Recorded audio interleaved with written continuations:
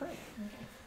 Father, we thank you for you, for the gift of Christ, for the gift of your Holy Spirit, for the gift of your salvation, for the peace that comes from knowing that you are sovereign, and that in this crazy world that everything is so topsy-turvy, that you have been and always will be in control of it. And what comfort that brings, Lord, to know that if something happens, it's because you're allowing it and you're in full control.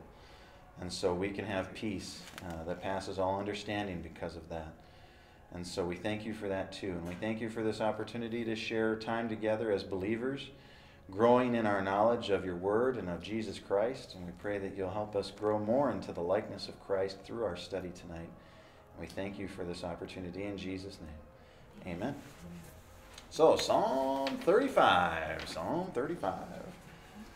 This, contextually speaking, this psalm kind of has another one of those courtroom feelings to it, because David's going to be kind of presenting his case before the Lord. He's going to complain, make his complaint about what's going on, and then he's going to pray to God to respond to what's going on, and then after God does respond to what's going on, he praises God for his righteousness and that God acted.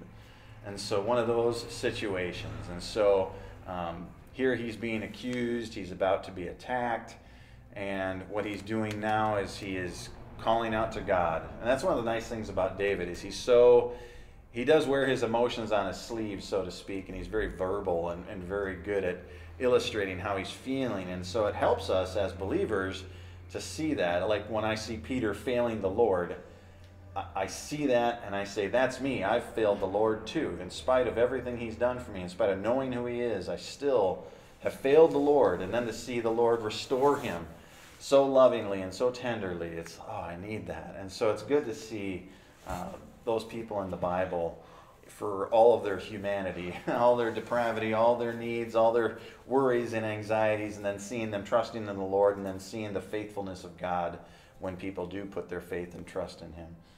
So with all that said, we go to verse 1. And again, it says of David. That's how we know this is regarding David. Verse 1 says, "Contend, O Lord, with those who contend with me. Fight against those who would fight against me. Take hold of shield and buckler, and rise for my help. Draw the spear and javelin against my pursuers. Say to my soul, I am your salvation. Let them be put to shame and dishonor who seek after my life. Let them be turned back and disappointed who devise evil against me. Let them be like chaff before the wind, with the angel of the Lord driving them away. Let their way be dark and slippery, with the angel of the Lord pursuing them." Question 1 asks, in verse 1, David is asking the Lord to fight on his behalf. Why doesn't he just fight his own battles? And what areas of our own lives does this principle apply? Verse 1 said, "Contend, O Lord, with those who contend with me. Fight against those who fight against me." Why doesn't he just fight his own battles?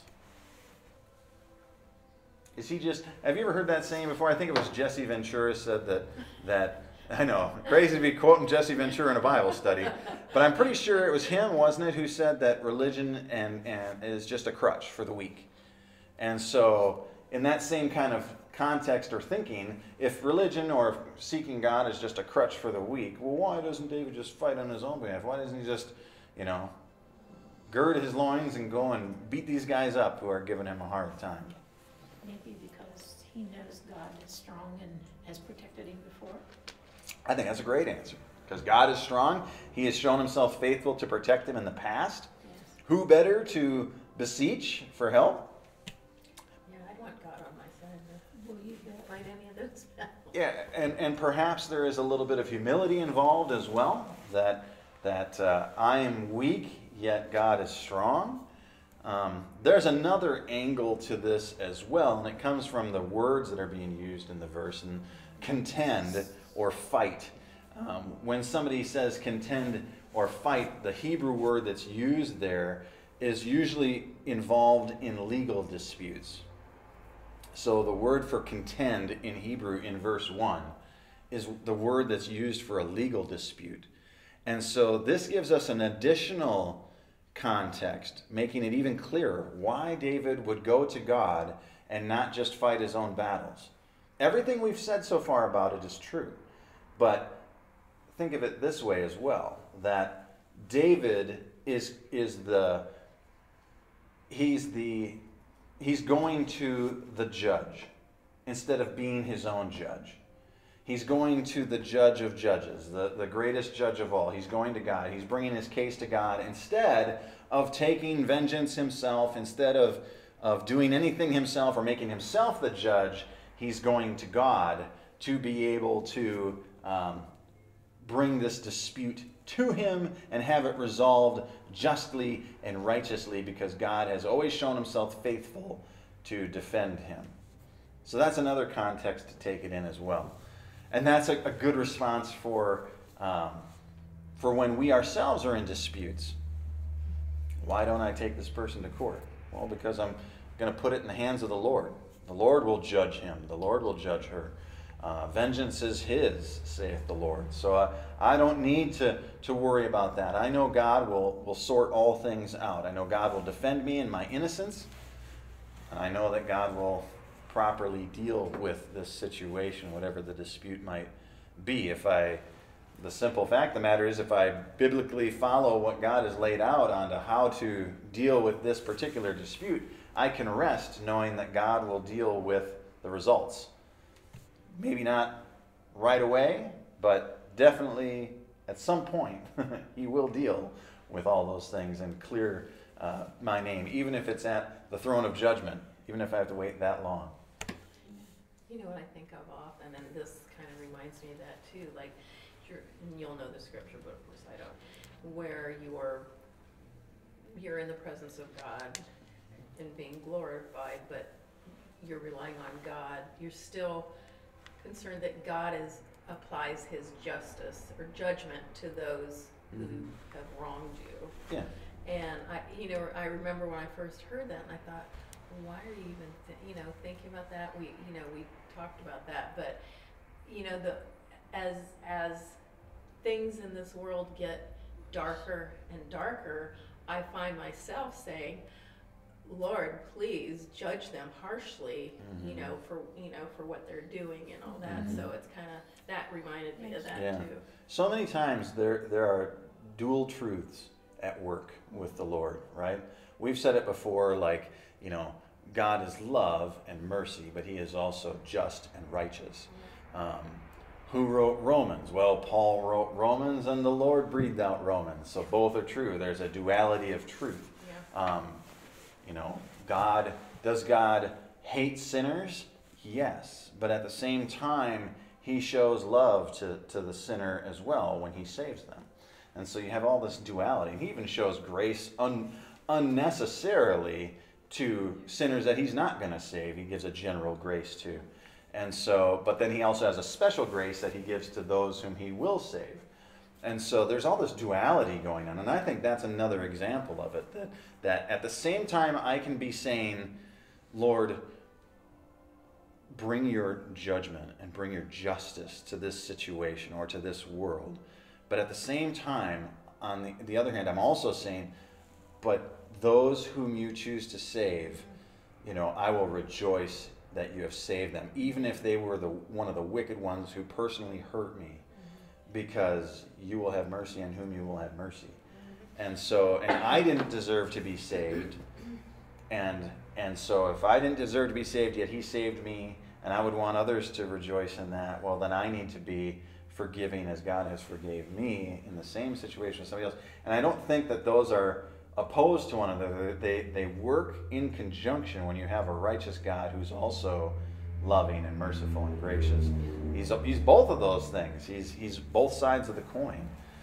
So yeah, that's an interesting point to say that. And I think sometimes, we asked that in one of the Bible studies at the beginning, was, is it okay for David to say, Lord, punish the wicked?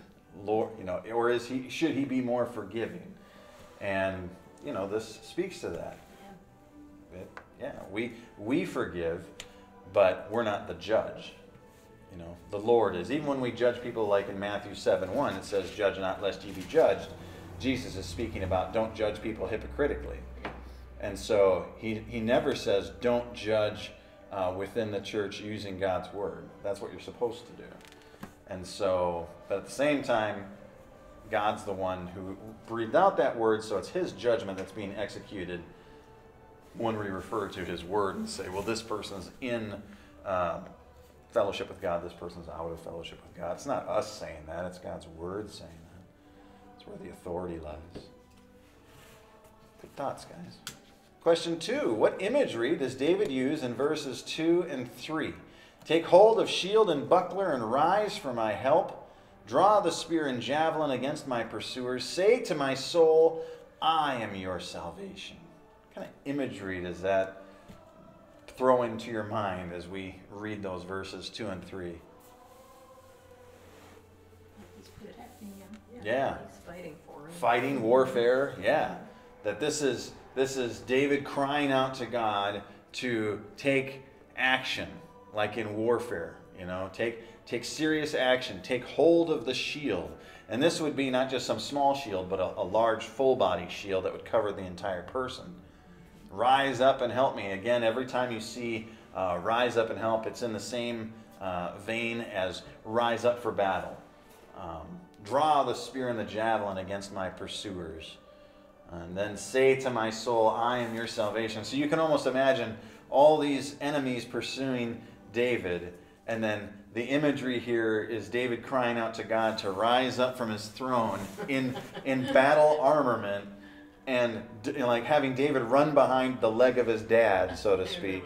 And be like, Dad, these guys are chasing me. These guys are accusing me falsely. These guys are saying they want to kill me. And then, the father standing up in all of his glory, the Lord of hosts, with shield and spear and javelin. And then he says, don't worry, son, I am your salvation. I will defend you and save you. That's pretty powerful imagery. That's one of the reasons why I love the Psalms, because David uses, and other psalmists use vivid imagery like that, which helps us to kind of, because I felt that way too about that before, where it's like, man, I'm just going to run to God and cling to him and ask that he would defend me and help me, because this situation or these people are beyond me. I can't do it. What about question 3? What reassurance does David ask for at the end of verse 3? At the end of verse 3, it says, say to my soul, I am your salvation. What's the reassurance that he's asking for there? That's what he's looking for. The same imagery, right? He's running to the Father. Save me. What kind of reassurance is he looking for? If he runs to the Father and he says, Father, Father, save me, save me. He's looking for the reassurance of his Father that his Father will save him. Yeah, reassurance. Mm-hmm. That reassurance of his salvation or his saving. And this goes to show that we need that. Every believer at multiple times within their walk will need the reassurance of God's forgiveness, his grace, his mercy, his salvation, the assurance of their salvation, the security that's provided by God in our salvation. We're going to need that all the time. All the time. That's why you see, like in 1 Thessalonians and elsewhere, encourage one another with these words. Right? The apostles say that frequently. Encourage one another with these words, because they know that as believers, as we're suffering persecution and as we're walking with the Lord, it will not be easy. Anyone who seeks to live a godly life will suffer persecution. And so we know this, and so we're encouraged by these things. Even though you know it, right? David knew that the Lord was going to save him, but sometimes you need to reread it or be reassured of it. Or having a friend come by, a special friend come by and reassure you with, something that you already knew. But saying it to you again and reminding you of it has that special ability to reassure and encourage us. What about question 4? What is David really praying for in verse 4? Verse 4 says, let them be put to shame and dishonor who seek after my life. Let them be turned back and disappointed who devise evil against me. What's he asking for there? talking about his enemies. So what's he asking to happen to his enemies? That they will be shamed, Shut down. yep, disappointed, humiliated because of the way that they've been treating David.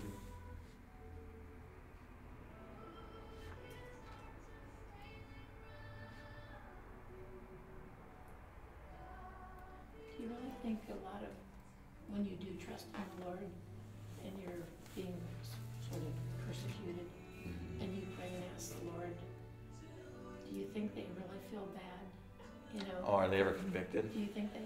I think that happens, yeah. Because, I mean, there are times where you have seen people be convicted of what they've been doing and show repentance and then ask for forgiveness from the person that they were persecuting. I would say that's probably less the norm and more the exception. It seems to me that that's the case. But yeah, I mean, I've prayed that before in some people's lives who are very close to me, that the people who are treating them harshly would be convicted by God of the way they were acting and realize the way that they were acting in some way, shape, or form, be convicted, that their conscience would be pricked by the Lord, and that then that would bring about a change of action or a repentance, a change of mind, which would bring a change of action. But I don't, that's not something that we can assume is going to happen. We can pray that it would happen and hope that it would happen. But it's kind of like standing on the edge of a knife. You don't know if it's going to tilt this way, if it's going to tilt that way. We're prepared to, we forgive either way because we ourselves have been forgiven, but it's hard to know until. Sometimes it would be nice to hear that it happened. Yeah. And that would be something too to encourage other believers with.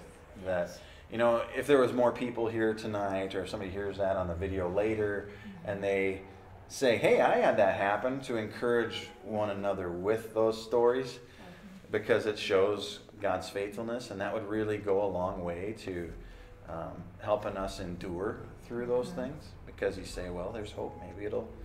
I know of a story from a long time ago that someone told me of a man who, similar situation, it took 55 years before the person that did the harming came to humility and was convicted of the sin, and then went to that man. And I mean, that's a long time.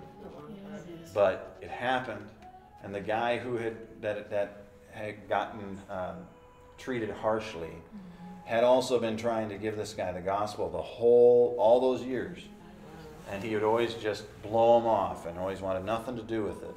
And so, and these kind of things sometimes don't happen, and other times they will happen, but they don't happen in the timing that we would want. But the Lord knows. Yes. And so he just tells us to endure, and we know how to endure. That's why we can't be alone. How can you do it? If sheep aren't meant to be solitary creatures, you're meant to be in a flock. And so, and you're not meant to, sheep have to be sheared and they have to be cared for, because you can't do everything for yourself by yourself. And so all the analogies that God gives us in Scripture for ourselves shows that we need to be in community with each other and assembling together. Yes. And it's still, I just read a report today that there is still 25% of churches that are completely closed and not meeting. Even still, after a full year, there's still 25% of churches that are not gathering. Because of COVID, that they're not gathering at all. And I read a list of, another pastor had just compiled a list of complaints that had been sent to him from other pastors that had said, people who are coming to our church because the other churches are closed, here's the list of what people are telling me when they come in. So several pastors kind of all said all to this guy, and he compiled them. And it heartbreaking. It's been practically a year now, and a lot of the complaints were that people had not heard from their pastor or their elders or the deacons for this entire time. Never heard from them. Never heard from them. And then others were like, I have 5 people who committed suicide in my circle of friends, and it's really weighing heavily on me. and I have no one to fellowship with. I have no one to talk to about these things.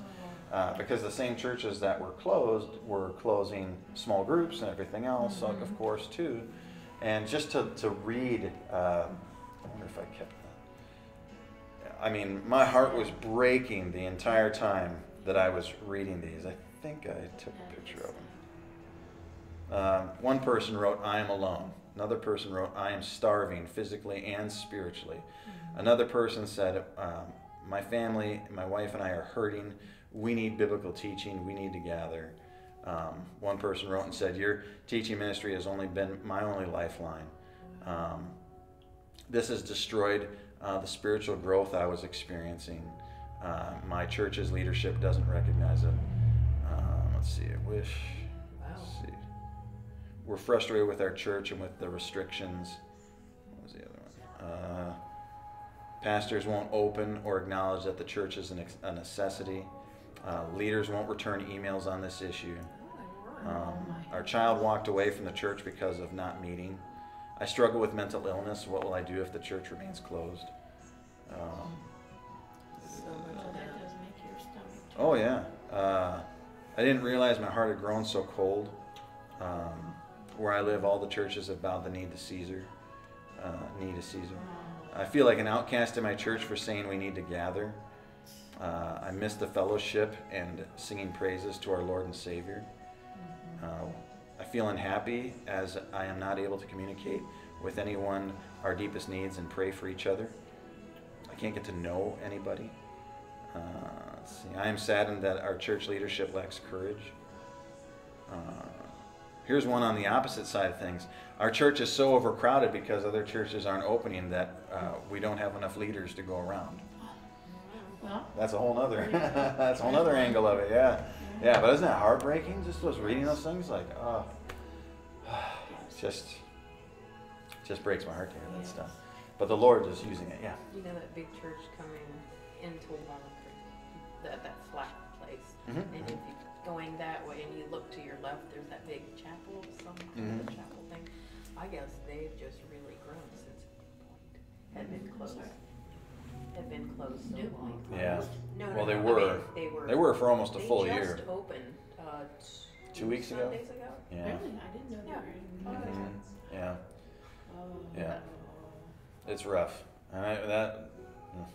Yes. And I have a few friends who their churches are open, but they don't go. And you know what it is? It shows, I think, it shows failure in many ways. There's failure within the church body, and there's failures within the leadership of the church body. The church body leadership has not done a good enough job explaining and teaching why church is essential. Like, why is it essential? Why must you gather? Why is watching it online not church? You know, why is that not the gathering? Why is it? Because if you don't, then if you use the same terminology all the time, if I say, you know, join us for church on Sunday, Facebook Live, I'm not changing the verbiage at all. People are going to think, well, it's the same thing whether I watch it at home in my PJs or whether I'm at the church. It's okay. But, you know, to tell people, and I'm not against using Facebook Live, obviously, because we've done it. I just think it's imperative that you must stress the importance of church so that as soon as people are able, that they're able to regather again. And that they also understand that, look, these temporary measures are not church. These are just Band-Aids. This is just salve to be able to get through. Michael, it's still better to hear your word Yeah. on Facebook than not to hear any. Absolutely, absolutely. And that's why we use it, and that's why we do it. The word rightly handled. And You know, yes. I mean, you can go on there and hear all kinds of things, you know, Amen. Yeah. that, you know, you or I sure would say. And yes. There's would gotta say, be- That's not right. There's got to be, you know, there's a void there. There's an opening there for people to be led astray. Like, there's an opportunity right now. There's an opportunity for good churches, you know, to take some of the genuine flock away from bad churches. And then there's an opportunity for people who are not rightly handling God's word to be out there and to be drawing people in as well. So those who do rightly handle, it's up to us to work diligently to continue to be strict, stand, just keep beating the drum, keep doing the work, and so that there is proper teaching. Yeah, I mean that's our duty. Yeah. Before I left home, I don't even know who it was. I wasn't paying much attention, but somebody had said the spirit of Antichrist has been let loose in the world. So. Yeah, in John, and Peter, it's that there has always been the spirits of Antichrists, plural, but that they lead up to the genuine Antichrist, who will be far worse than all of them. Yes. But that, yeah, I would say that that's the truth, and that is just like the birth pains analogy, that those are getting worse and worse and worse. Yes. I think, it's too simple to look at things and just blow it off. I've had a lot of conversations in the last year where people are just kind of laissez-faire, blowing it off. It's not a big deal. This isn't a big deal. This stuff isn't a big deal. Well, yeah, it is. You can't say that a liquor store and an abortion clinic and a food mart and all these other Ollie's, all these other places, and Menards, all this, they're all open because they're essential. Yes. Right? I'm But sure we're not going to be open because we care for people too much. Yeah. Well, that's ridiculous. Yes. That's ridiculous. And you're feeding the wrong, you're feeding the wrong thing, because now people look at it and say, well, I guess the church isn't essential. Whereas if you fought tooth and nail, willing to go to the mat to let people know, then people say, oh wow, this must really mean something. Because people are willing to fight for it and give up things and sacrifice to be able to go to church. Church must be meaningful. There must be something there behind it. But it has not been taught very well in the church at large, the visible church at large. But yeah, there is opportunity there, though. I've had lots of conversations with people who have maybe starting to have their eyes opened a little bit with what's been happening over this last year. A lot of false prophets have been exposed over the last year. That's COVID, go away, right? Well, it didn't. COVID, Trump is going to win the election, and all these other things. So there has been, in the spiritual sense, in the kingdom of God, God has been using this for His glory and for His good mightily. It's those false prophets and bad churches being exposed really, really greatly. And then also the opportunity to share the gospel more easily, because it's an easy in. Yeah. Remember back before COVID, what's your in to sharing the gospel? You either have to dive straight in, or you have to try and find, some way of starting a conversation with somebody. Well, now, it's easy.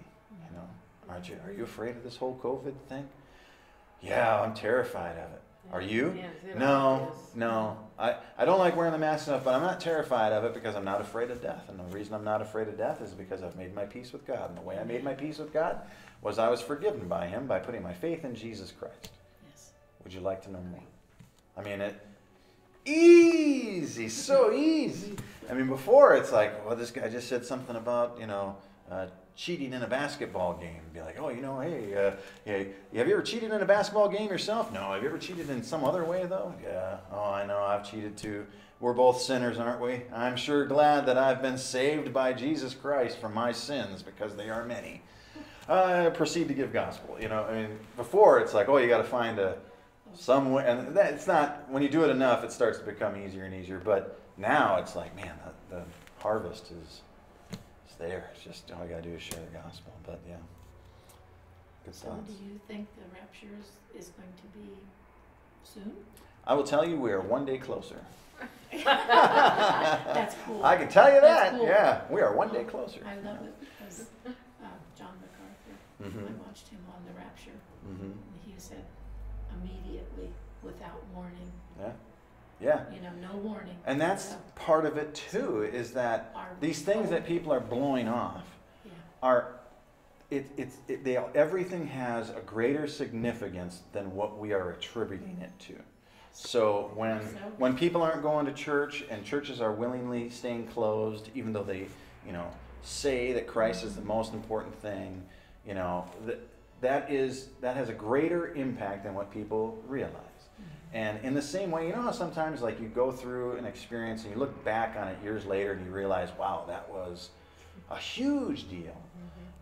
Or, you know, you read a little story in the news about a little thing that's going on, and it's just a little blurb, and then 2 months later it's blown up and it's the most important thing in the news, and it's just everything. And there's a lot of spiritual slumber going on right now because, you know, we are closer to Christ's return than ever before. The church here in the West has been comfortable for a long time. It's finally starting to experience a little bit of persecution. And it's only going to get worse.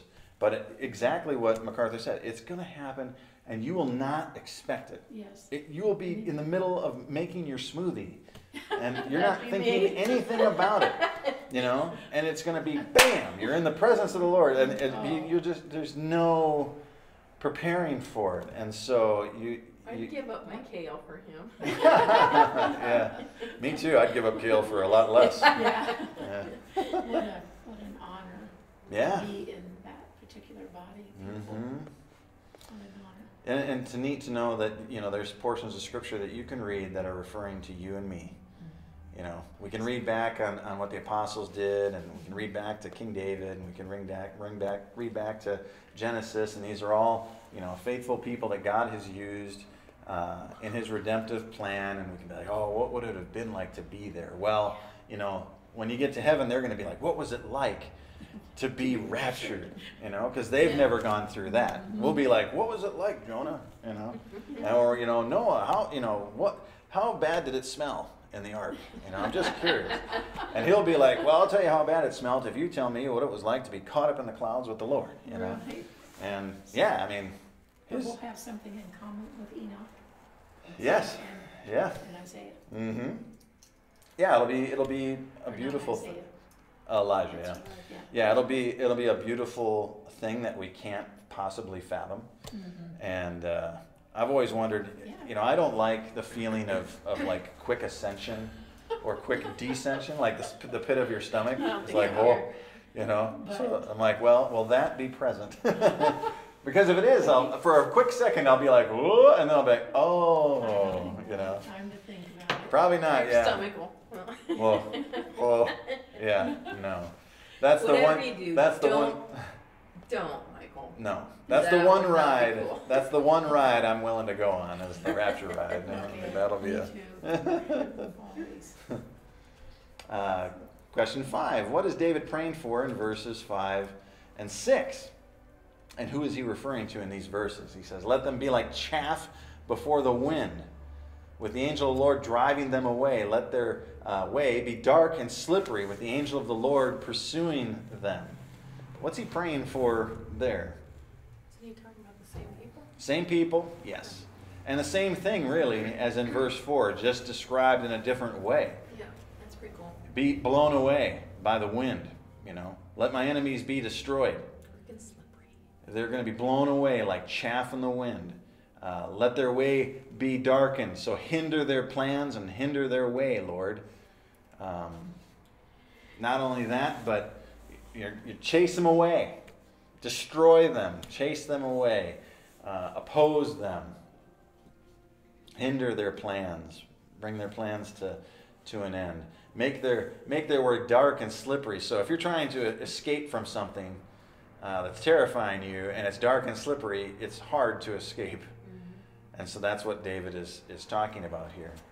Very much you've noticed all through verses 2 through 6 here, there's a militaristic approach here. And David was a military man. He was a military king. And so it makes sense that he would think this way and that he would use this kind of terminology in describing or praying to the Lord to help him. Verse 7. This is kind of reason why now. Verse 7, for without cause they hid their net for me.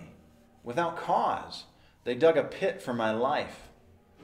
Let destruction come upon him when he does not know it. That is the opposite of the rapture, right? We have glorification coming upon us when we do not know it. And it's the opposite for the wicked. They will find destruction coming upon them immediately when they do not know it. And let the net that he hid ensnare him. Let him fall into it, to his destruction. Then my soul will rejoice in the Lord, exulting in his salvation. All my bones shall say, O Lord, who is like you?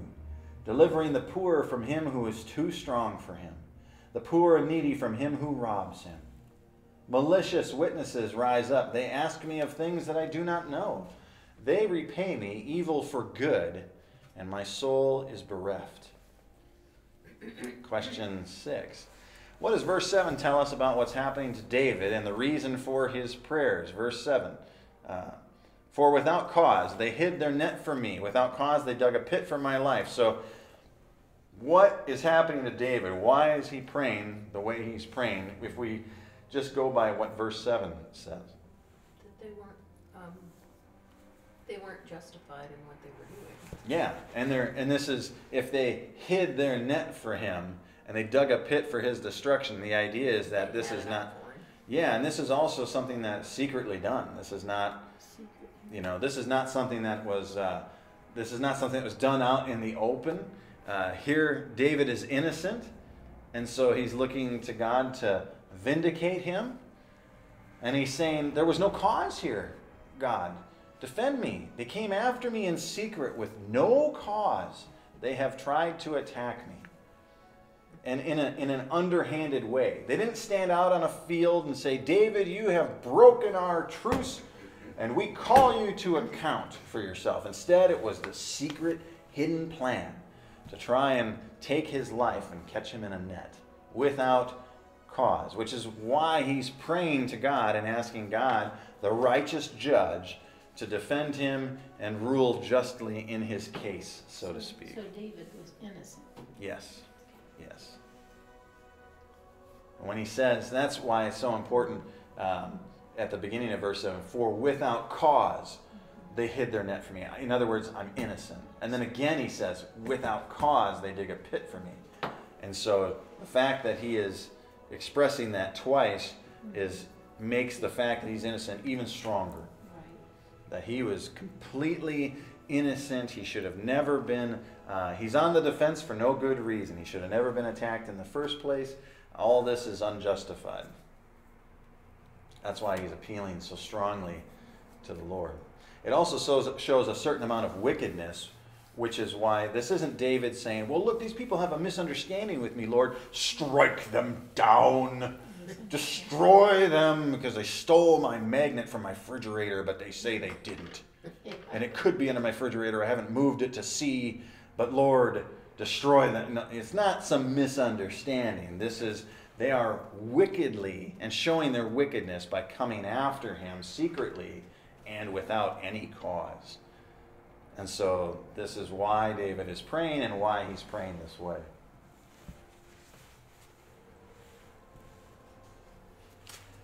Here's an interesting question. Question 7. According to verse 8, is the destruction of the wicked that's mentioned come about by their own making, or is it a punishment from God? Verse 8 says, let destruction come upon him when he does not know it. The context hasn't changed, so we're talking about the same wicked people. And he says, let destruction come upon these wicked people when they do not know it. And let the net that he hid ensnare him instead. Let him fall into it to his destruction. So then the question again is what happens? The destruction of the wicked that's mentioned in verse 8, does that come about by their own making, or is it a punishment from God? Is it self-induced, or is it a punishment from God? Or is it another option? Is it self-induced, punishment from God, or both? Both, yes. Yes. Yeah, it's both. It's both. I mean, that's what the scripture is telling us here. First off, David is asking God to let this happen, which tells you immediately that this is something that a sovereign God must approve of, allow, or bring about. So that's where God's part comes into it. Plus, we have many other places in Scripture where we see God punishing the wicked for their sins, right? And so we have that aspect of it. But then we also have the verse 8 here. Let destruction come upon him when he does not know it. Let the net that he hid ensnare himself. So this is kind of a self-induced result. They, in their wickedness, laid a plan for someone who is innocent, and in their wickedness, they ended up catching themselves. They were punished by the very trap that they themselves set up for another. There's another section of Scripture that we actually talked about this in, all the way back in Psalm 9. All the way back in Psalm 9, in verses 15 and 16, we mentioned this too. And this is what verses 15 and 16 in Psalm 9 said. It says, "The nations have sunk in the pit that they made. In the net that they hid, their own foot has been caught. The Lord has made himself known. He has executed judgment, and the wicked are snared in the work of their own hands." So that's a really good section of Scripture to point out that it's both. That the wicked are destroyed in a sense of by their own making, but it is also a punishment of God. It's both.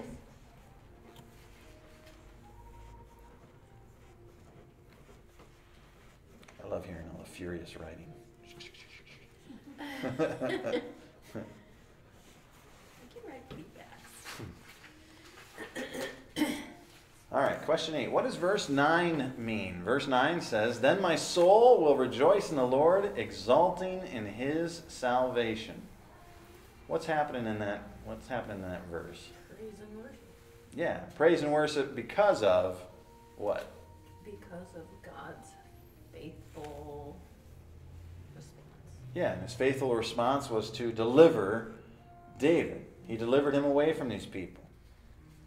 So David says, look, he's promising God, I will praise you for delivering me.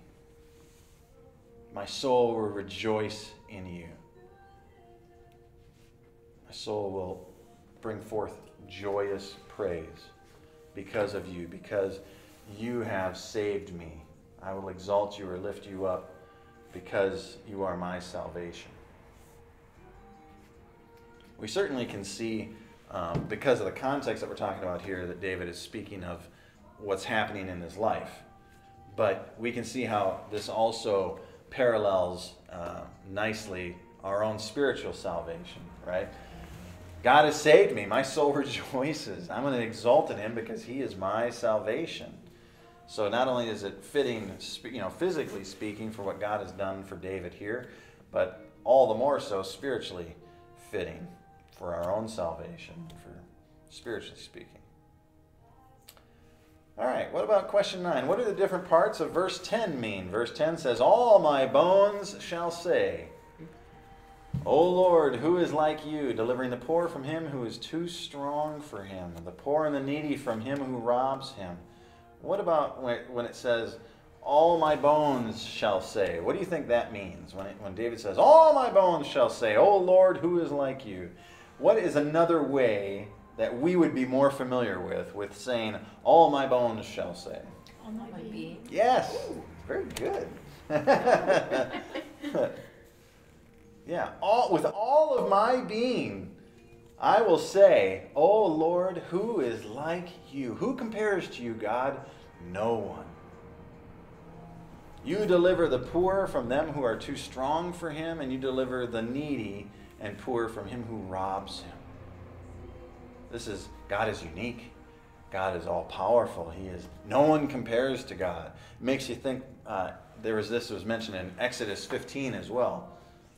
Exodus 15 verse 11 says, "Who is like you, O Lord, among the gods?" It's a rhetorical question. Who is like you among the gods? Who is like you, majestic in holiness, awesome in glorious deeds and doing wonders? No one's like God. And so it comes right after verse 9 where David's saying, "My soul is going to rejoice in the Lord. My soul is going to rejoice and exult in him because he is my salvation." My whole being is going to say, "God, who is like you? No one compares to you." And then he gives additional examples, because the poor go to you and they're help from them who are too strong for them. And the poor and needy are help from him who robs them. You're the defender of those people. What was that verse in Exodus? Exodus 15:11. Thank you. You're welcome. All right. Question 10. What kind of witness is being described in verse 11? Let's just answer that first. I'll read verse 11 and 12. Malicious witnesses rise up. They ask me of things I do not know, and they repay me evil for good, and my soul is bereft. So the first part of the question is, what kind of witness is being described in verse 11? False. Yeah, false, violent, malicious. This is a false, in the Hebrew phrasing here is false witness. But this is also, because it uses malicious, there is a bad intent against them. So it's a false witness that desires a bad intent for the person that you're false witnessing against. So again, this points to what type of people these are that David is talking about. You know, this isn't just, hey, Billy says he paid me back in January for the tires I gave him, but he didn't. You know, and Billy's like, no, I did give you that check, don't you remember? It's not that kind of disagreement. This is pure evil, wickedness. Second part of question 10 says, how did both parties react according to verse 12? Verse 12 says, they repay me evil for good, and my soul is bereft. It's a very short verse, but it does tell us how there's two groups involved here. There's David, and then there's these people that are against him. And even though it's a very short verse, verse 11, it does tell us how both parties react when it says, they repay me what? Evil for good. Meaning David responded with good, and they responded with evil.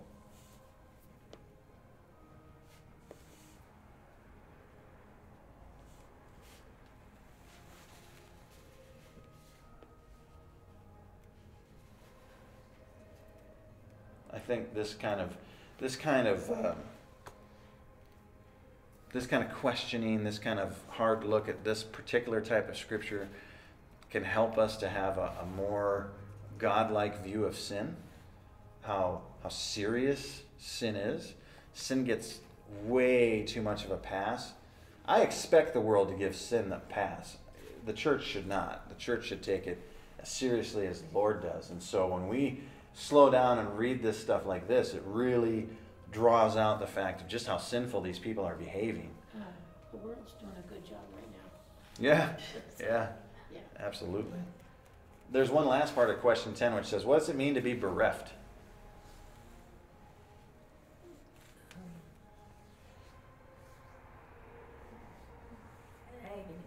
Agony, pain, okay. Sad, lonely. Sad and lonely because you've been deprived or because you're lacking something that's been taken from you. So when bereavement is used here, it's talking about usually loss, some kind of loss. You've been deprived of something. Something has been taken from you, so you're now sad and lonely. You can think of it like, oh, you know, so-and-so's death left me bereft.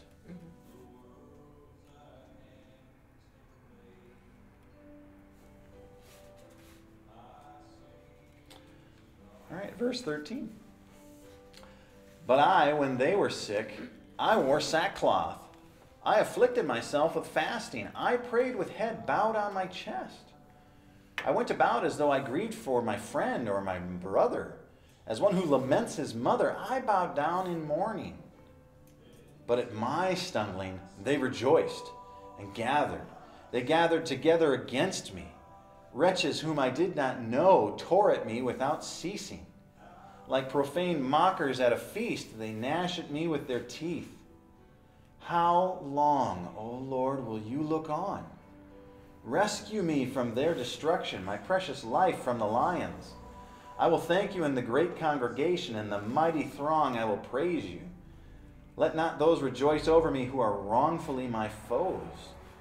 And let not those wink the eye who hate me without cause. There's that without cause again.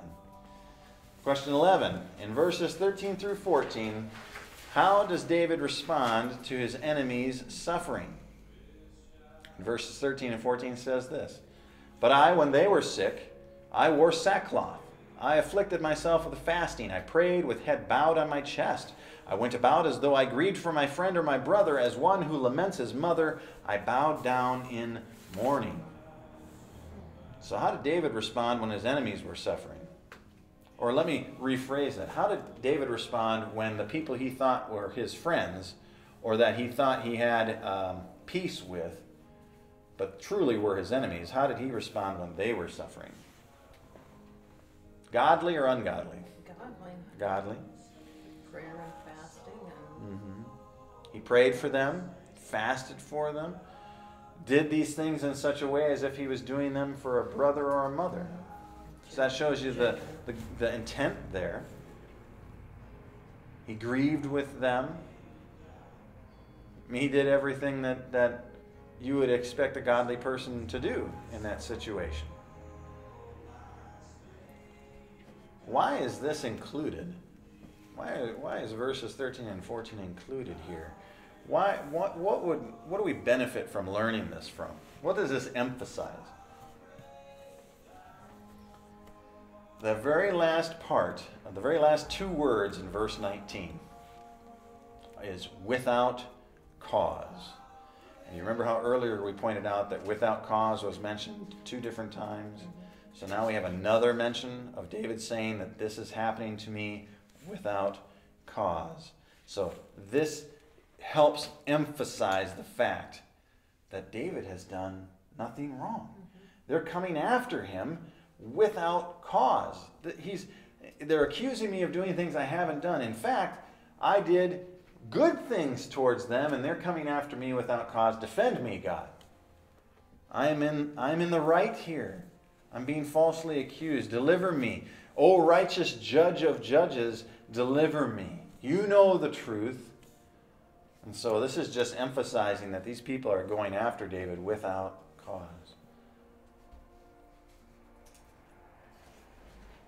His works have shown that they're coming after him without cause. Question 12. How did David's enemies respond to his suffering according to verses 15 and 16? So here's our contrast. But at my stumbling they rejoiced and gathered. They gathered together against me. Wretches whom I did not know tore at me without ceasing. And like profane mockers at a feast, they gnash at me with their teeth. How did David's enemies respond to his suffering? We know how David responded by verses 13 and 14. How did these enemies respond to his suffering? They ganged up on him. Ganged up on him. I didn't read anything about praying. I didn't read anything about fasting. no. Instead, they come against him and they rejoice. Instead of mourning at his suffering, they rejoice at his suffering, his stumbling. Instead of mourning, they surround him. They gang up on him. Absolutely. Not only that, like profane mockers at a feast, they gnash at me with their teeth. They're looking to mock him and humiliate him. He says they gnash at me with their teeth. It's like the idea, the imagery here is like a wild animal gnawing away and chewing away at him. That's what they're like. As these people surround me, it's like being surrounded by wild animals that are trying to tear me apart. That is a gigantic contrast from the way David responded to when they were suffering. Let's do that a little bit more. Question 13. Describe the contrast between David and his enemies. What if you had to give somebody a quick elevator-style description of the contrast between the way David responded and the way that his enemies responded, what would you say? Of course, David acted right. Yeah. He was righteous. He was righteous.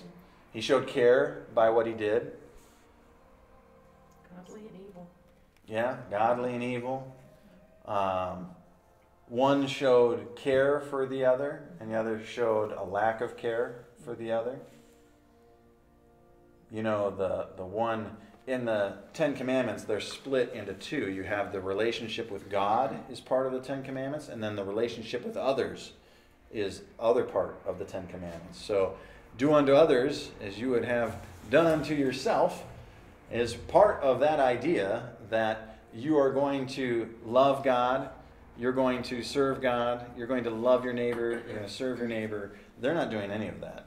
David was showing love, though. David was sharing. He was doing for others what he himself would want done. Prayer, fasting, mourning with them while they're mourning. I mean, that's what we all want our people that are around us to do for us. Pray with me. Mourn with me when I'm mourning. Rejoice with me when I'm rejoicing. Don't gang up on me and mock me and gather around just to try and find more opportunities to tear at me and humiliate me and mock me when I'm at my lowest. Following that idea is question 14. What request does David have for God in verse 17?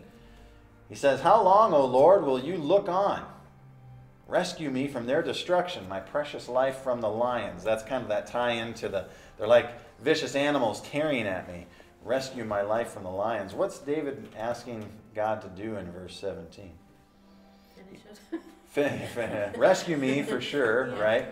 And when he says, "How long, O Lord, will you look on?" What's another way of saying that? What's he feeling? If he says that, what can we gather that he's feeling at this time? I would think somewhat desperate in the timing, not that he thought that God wouldn't come, Yeah. come through for him, but it's like we want things when we want them. Sure. I think, it's a lament of how he feels. Yeah. He knows the truth, right? And we've said this before, how there's subjective truth and there's objective truth.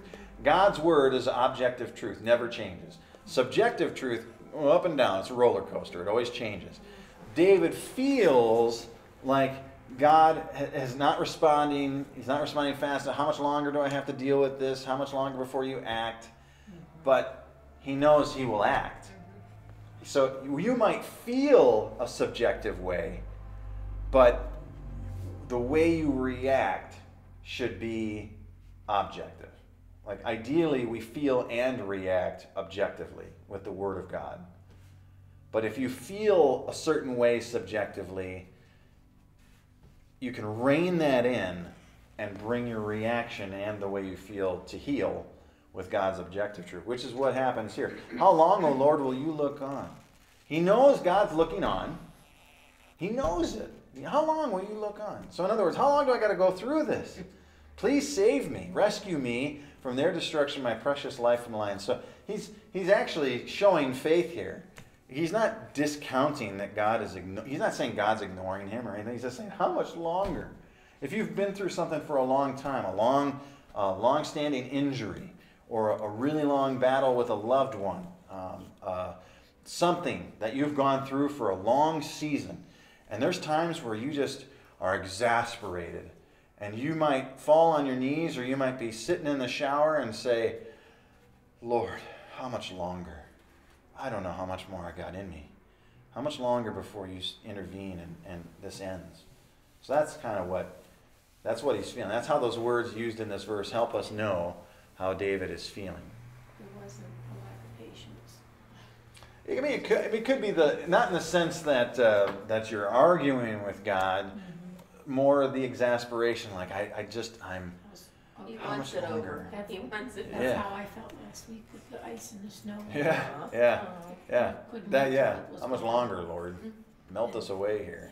We're not used to having the snow and the ice stay for that Stay. long. Comes and goes. Yeah, It was a whole week. Yeah. it was long for us. We had a leak from the roof at the store because it's a flat roof, and they don't normally when the snow comes it goes away really quickly. Well, this built up plus the ice, and so it was finding every little nook and cranny, and so it was kind of like playing whack-a-mole with the drips. Oh, Like no. what? You know? The pans everywhere. Yeah. Oh my. Question 15. What does David say he will do in response to God's help in verse 18? And will this be done in private or in public? Verse 18 says, "I will thank you in the great congregation. In the mighty throng I will praise you." So what does David say he will do in response to God's help in verse 18? Worship. Worship, praise, thank. Publicly? Yep. And will this be done privately or publicly? It's done publicly. That's what it means by the great congregation and the mighty throng. He's going to publicly thank God. God, I'm going to praise you. And that's the same attitude we should have, like always willing to praise God, thank God, worship God publicly. Not just privately, but publicly too. And we can glorify God that way.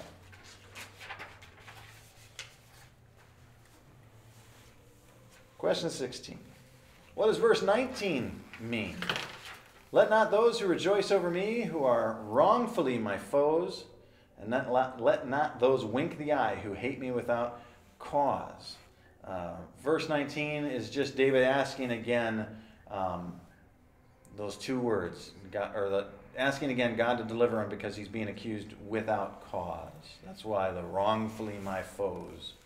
And again, at the end of verse 19, they hate me without cause. So he's declaring his innocence. And he's also uses that phrase, wink the eye. What do you think that refers to? Let not those who rejoice over me. So don't let the people who are wrong and wicked have the last laugh. Lord, you have the last laugh. You declare the everything to be true and just. So you have the last laugh. And let not those wink the eye who hate me without cause. What do you think it means to wink the eye in this verse? I was excited for this one because I get to do a little acting. You know, like what happens if you have a bunch of wicked people and they go, you know, hey, that Michael guy, did you see? He stole that car. Right? But he didn't really do it. Yeah, it's a deceitful gesture in that context. And that's why it's said, don't let them wink the eye. Those people who hate me without cause, don't let them wink the eye. Don't let them say, you know, like, hey, did you see what we said actually worked? Huh. You know, give the old winky. It actually worked. Hey, he got in trouble. Ho, ho, ho. You know, don't let that happen. Verse 20. For they do not speak peace. Talking about the same people. The context has not changed. So, for they do not speak peace, but against those who are quiet in the land, people who are peaceful, they devise words of deceit. That's what wicked people do. They open wide their mouths against me and say, aha, aha, our eyes have seen it. But you have seen, O Lord, be not silent. O Lord, be not far from me. Awake and rouse yourself for my vindication, for my cause, my God and my Lord. Vindicate me, O Lord, my God, according to your righteousness. And let them not rejoice over me. Let them not say in their hearts, aha, our heart's desire. Let them not say, we have swallowed him up. Let them be put to shame and disappointed altogether who rejoice at my calamity. Let them be clothed with shame and dishonor who magnify themselves against me. Question 17. What characteristics of David's enemies are described to us in verses 20 through 21? Do they speak peacefully? No. Nope. They do not speak peace. Good head. They go after people who are peaceful. They don't speak peace. Instead, they go after people who are peaceful in the land, and they devise words of deceit. Same thing they're doing against David.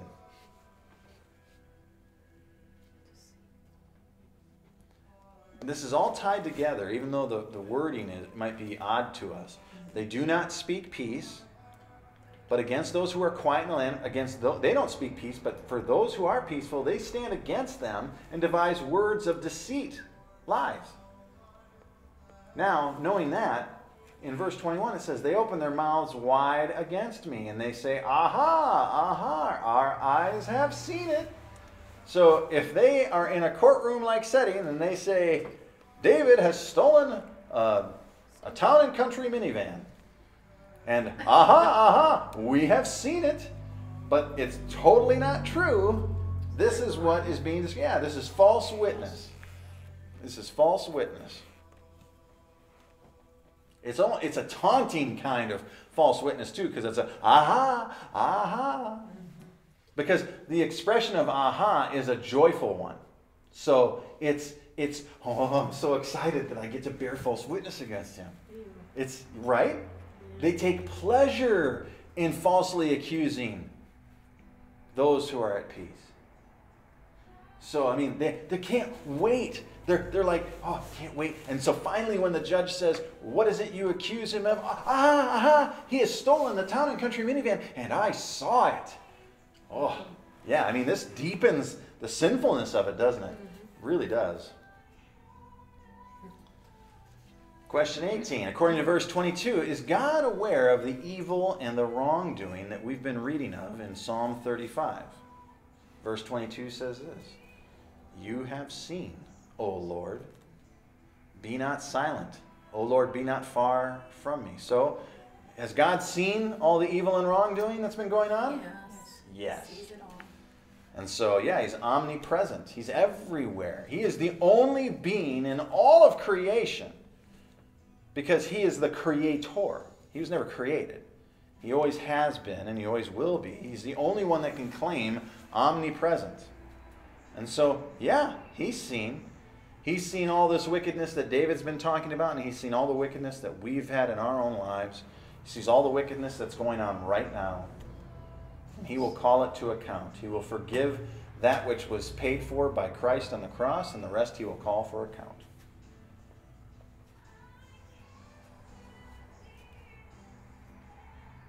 Question 19. Read verses 23 and 24. Okay.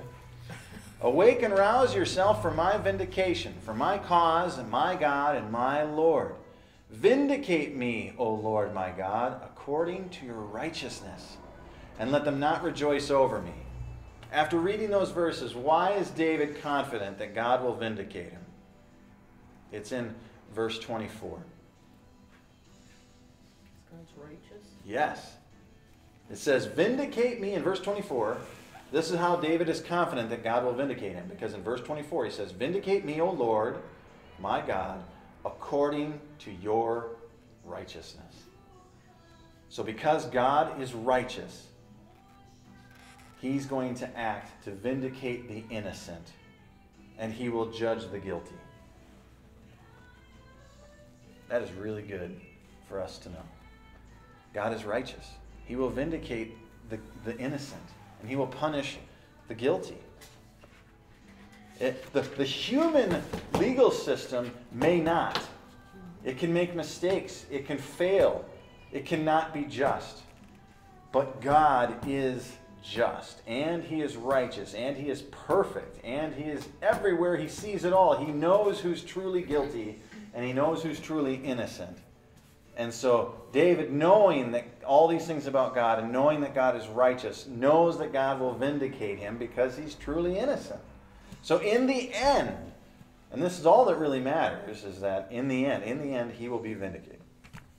Because he truly is, and he'll be vindicated by God himself. So that would be the hope of anyone who's ever falsely accused, anyone who's ever falsely imprisoned, anybody who's falsely called guilty when they were really innocent. The true hope that they hold on to is that there is a righteous judge who will act to vindicate the innocent and judge the guilty. You basically answered question 22. Question 22? Yeah. We're not there yet, Kathy. I know, but... You're jumping way too far ahead. Sorry.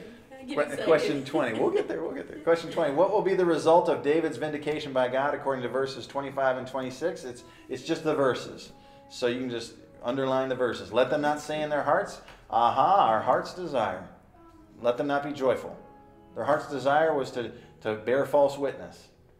And they joyfully did it. So let them not say, because God will vindicate, he's not going to let them say, aha, we've gotten our heart's desire. Also because God vindicates the innocent, he will not let them say, we have swallowed him up. So in other words, the guilty won't win. Let them be put to, instead, let them be put to shame. Let them be disappointed altogether. Those who rejoiced at my calamity, let them be clothed with shame and dishonor who magnify themselves against me. That's the result. So if you're ever in the position of someone who's been wrongfully accused, this would be a great verse to hold to. And be like, I know, even if the justice system fails me here, the perfect judge will not. And all of these things will be what happens when I am vindicated by God to the wicked who persecuted me and who bared false witness against me. Verse 27. Let those who delight in my righteousness. Oh, there's change here. There's change. Notice, we're in verse 27, we started change. Because we're not talking about the same people anymore. This is different. Let those who delight in my righteousness shout for joy and be glad and say evermore, great is the Lord who delights in the welfare of his servant. And then my tongue shall tell of your righteousness and of your praise all the day long. Question 21. Who is David now mentioning in verses 27 and 28? He's not talking about the wicked anymore, right? Because the wicked don't care about righteousness. Believers. Talking about believers, yeah. People who delight in his innocence. People who are like-minded to him. People who are know that God's the vindicator, that God's the judge. People who didn't... those who delight in his righteousness. Those who believed in David. Who knew that he was innocent. They shout for joy. And they're glad. And they say, great is the Lord. Because he has vindicated David, his servant. And because of this, David's tongue shall tell of your righteousness and your praise all the day long. So that's the second part of question 21. What does David himself do? Well, his tongue shall tell of the righteousness of God and praise him all the day long. Publicly. And it's also what he encourages these other people to do too. Hey, those of you who knew that I was in the right all along, and you're rejoicing at the righteousness of God and at the righteousness that I was declared innocent because God vindicated me. Let's praise God. Let's say, great is the Lord who delights in the welfare of his servant. Let's praise him all the day long.